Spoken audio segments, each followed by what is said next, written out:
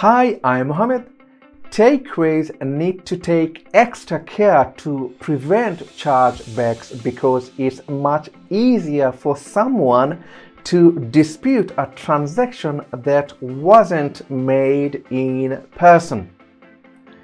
Easy ways to check that your caller is true owner of the card they are paying with include checking that their name and address match, the card holder's name and address, asking more questions if they sound like they are calling from another city, keeping a list of regulars. Following these tips will help you reduce disputed transactions and chargebacks. Thanks for watching. Got a question about chargebacks? Please get in touch here and I'm more than happy to help you.